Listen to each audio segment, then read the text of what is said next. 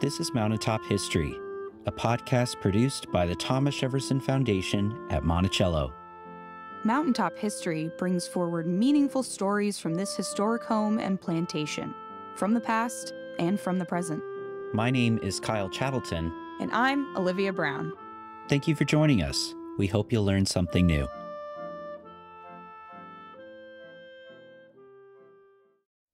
We hold these truths to be self-evident, that all men are created equal, that they are endowed by their Creator with certain unalienable rights, that among these are life, liberty, and the pursuit of happiness.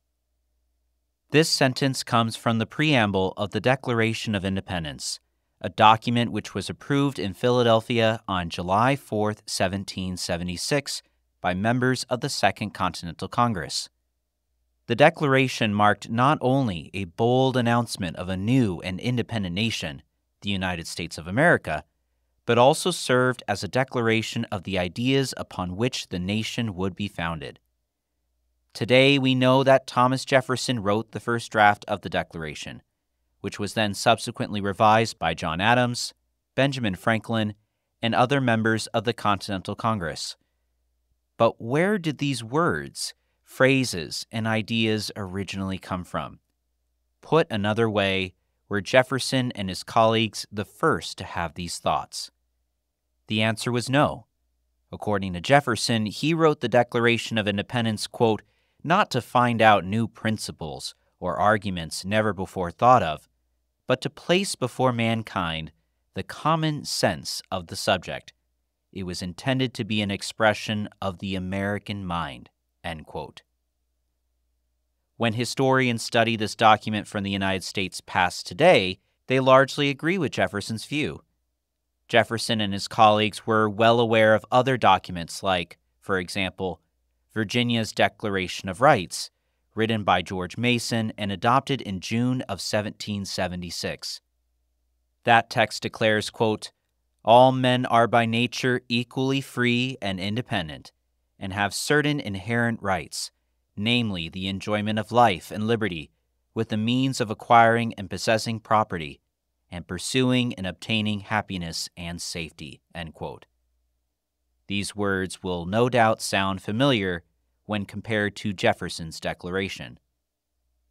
Both of these documents, the Virginia Declaration of Rights and the American Declaration of Independence, as well as numerous state constitutions, Revolutionary-era pamphlets, and the American mind, as Jefferson put it, were heavily influenced by a period in history called the Enlightenment. The Enlightenment, roughly speaking, was centered in Europe during the 17th and 18th centuries, and its central ideas were expressed by various philosophers and scientists like Voltaire, David Hume, Diderot, Immanuel Kant, and Montesquieu.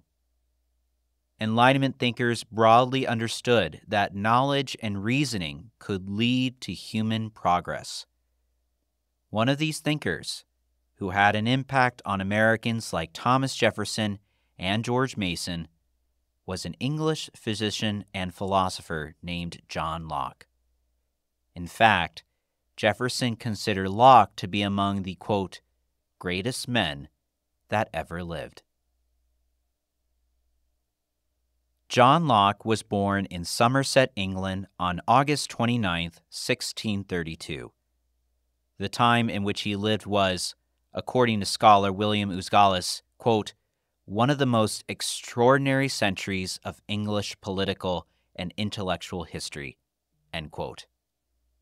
Locke witnessed the English Civil War, the defeat and beheading of King Charles I, and the overthrow of the monarchy, the rise and fall of Oliver Cromwell, the return of the monarchy with Charles II, as well as the glorious Revolution of 1688 and the era of William and Mary. Locke was born in a Puritan household. He received an excellent education for the period due to his father's connections. He went to Westminster School in London, and then, at age 20, enrolled at Oxford University.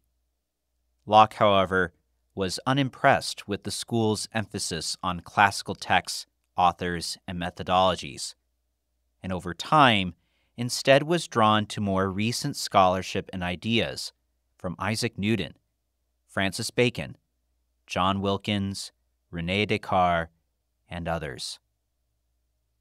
After studying medicine while at Oxford, Locke became an assistant and physician to Lord Ashley, a powerful politician living in London. Locke's work as a medical doctor would have a considerable impact in England. According to his Gallus, quote, Locke used his medical training to organize a successful operation on Ashley. This was perhaps the most carefully documented operation in the 17th century. Locke consulted doctors across the country to determine what the best practices were for this operation and made cleanliness a priority. In doing so, he saved his patron's life and thus changed English history, end quote. Locke's life took many exciting turns. He traveled to France to practice medicine. He became involved in English politics. It was suspected that he was part of the Rye House plot, a conspiracy to assassinate King Charles II. This led to Locke fleeing to Holland in exile. And when he returned to England in 1688, he began publishing philosophical texts that he had been composing over many years. These included his 2 treatises of government, and the second treatise would profoundly affect the American Revolution almost 100 years later. In his second treatise of government, Locke expanded upon 2 ideas that had already been circulating among philosophers: the idea of natural rights and of the social contract or compact. Locke argued that, as human beings in the natural world, we all have certain natural rights, and that the laws of nature demand that other people do not deprive us of those rights. He explained, quote, the state of nature has a law of nature to govern it, which obliges everyone, and reason, which is that law, teaches all mankind no one ought to harm another in his life, health, liberty, or possessions, and that all men may be restrained from invading others' rights, and from doing hurt to one another, and the law of nature be observed, which willeth the peace and preservation of all mankind, end quote.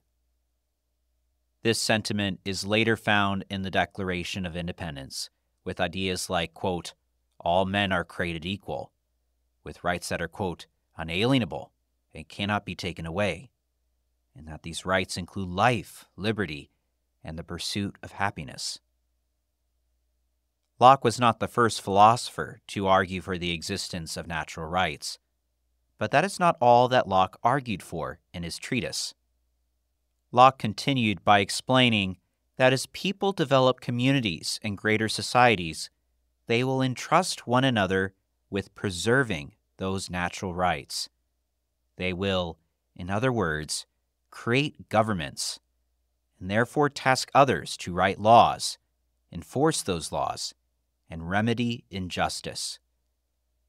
As a consequence, people willingly surrender aspects of their freedom to others, such as legislators, police officers, and judges.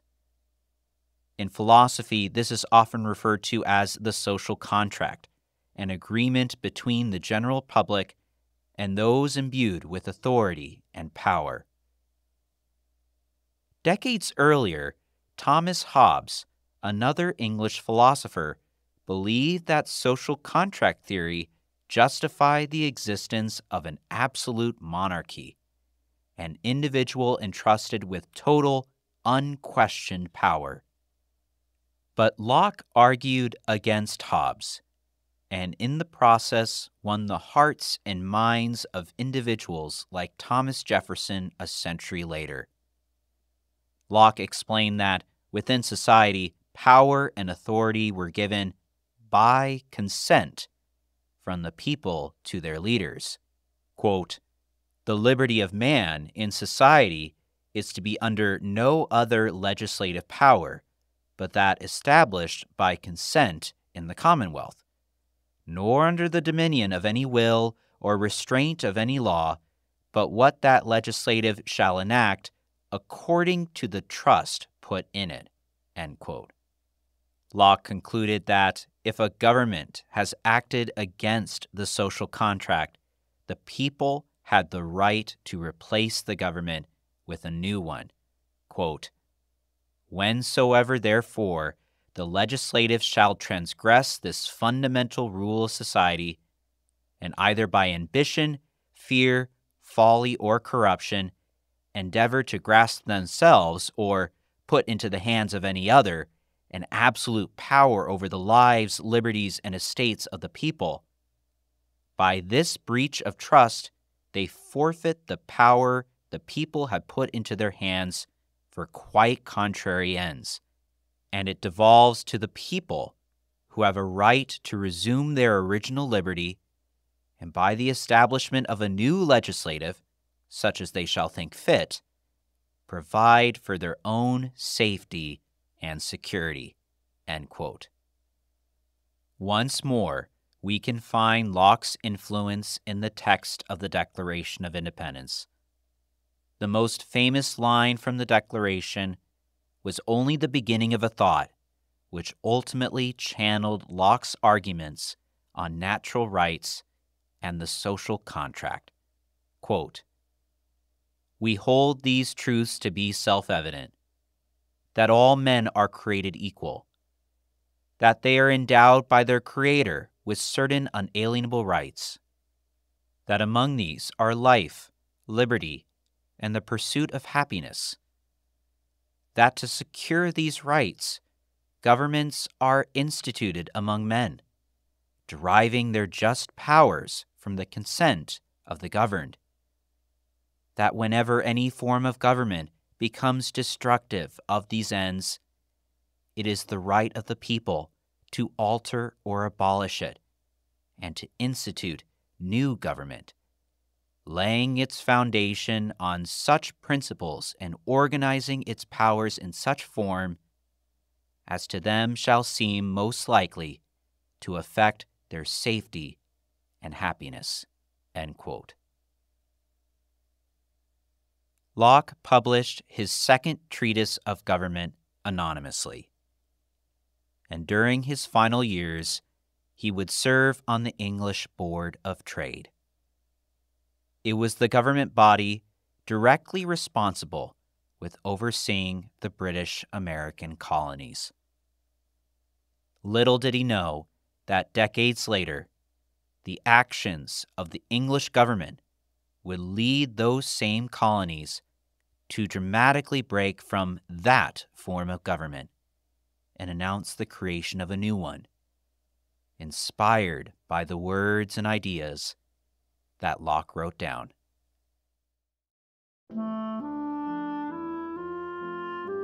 This has been another episode of Mountaintop History, a collaboration podcast between WTJU and the Thomas Jefferson Foundation. Join us for new episodes every 2 weeks on Apple and Google Podcasts, Stitcher, and the Virginia Audio Collective. To learn more about Monticello or to plan your next trip, visit us online at monticello.org.